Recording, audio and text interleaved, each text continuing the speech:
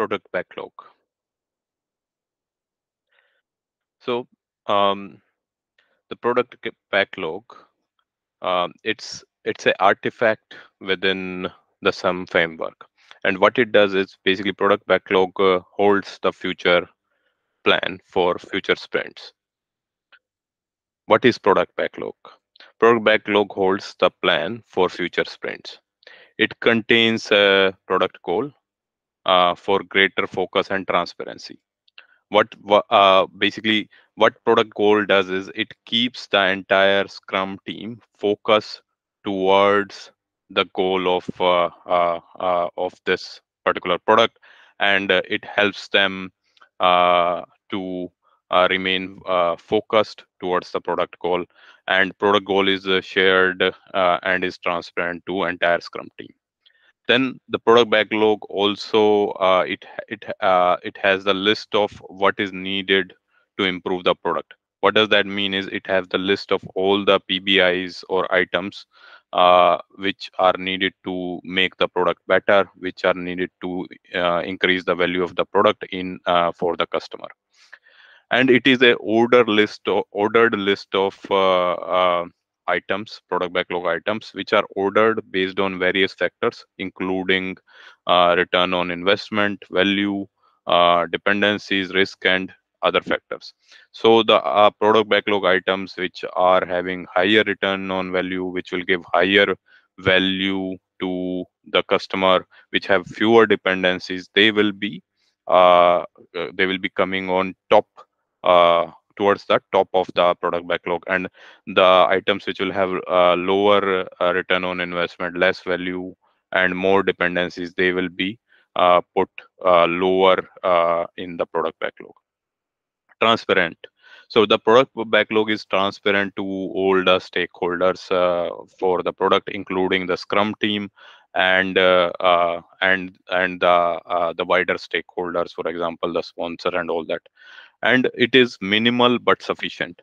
So the details which are available in the product backlog, they are and the product backlog items, they are minimal number of product backlog item, but they are sufficient to deliver the product.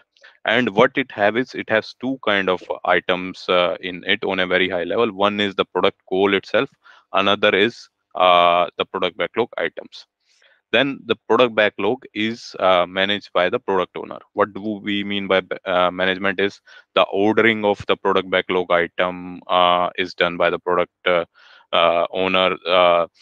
What items, what PBIs will be kept inside the product backlog, that decision lies with the product owner. What will be the order of the product backlog items, all those kind of decisions relies with the product owner. What content will be there in each of the product backlog item, that is also decided product owner. So yeah, so the product backlog is managed by product owner. Then it works as single source of work for the entire Scrum team. What it means is the Scrum team will only work on the product backlog item which are present in product backlog.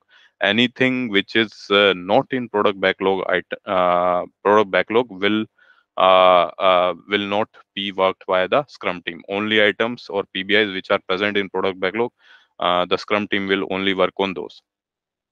And then product backlog maximizes the value uh, of the value which the product delivers.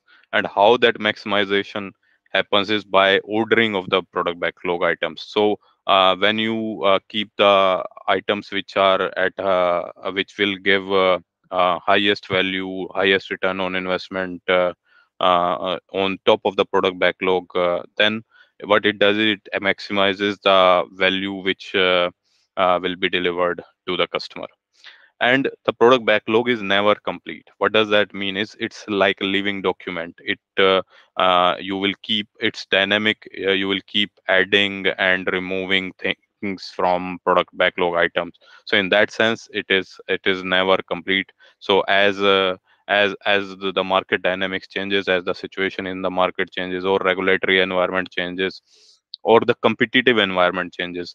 Based on the situation in the market, the product backlog will keep evolving. For example, let's say now, you had a product backlog, and Google, sorry, the OpenAI launched this chat GTP. And what it meant is that, uh, uh, if you are in a world where you have application of AI, if your product have some application of AI, that means you should have some kind of backlog items related to AI.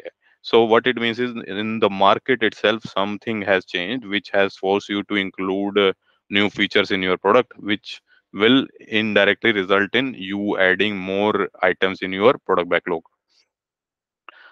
Then one product will only have one product backlog, and it will only have one product owner, right? And at a time, one product backlog can have one goal. uh, at multiple times, it can have n number of goals, but at a time there will be only one living product goal for the entire product backlog. And other thing to notice here is the PBIs which are on the top.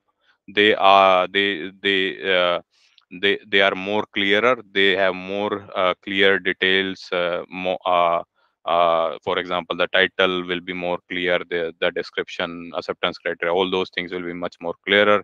Hence you will see that the size of items PBIs on the top of the backlog, that is much smaller. And the items which are on, when you go from top to down of the product backlog, you'll see that the size of the PBIs keep increasing. So the reason for that is the items are not that clear, and then we have not splitted those product backlog items into smaller or items. So yeah, so that's the idea of product backlog. Yeah. So this is end of the section.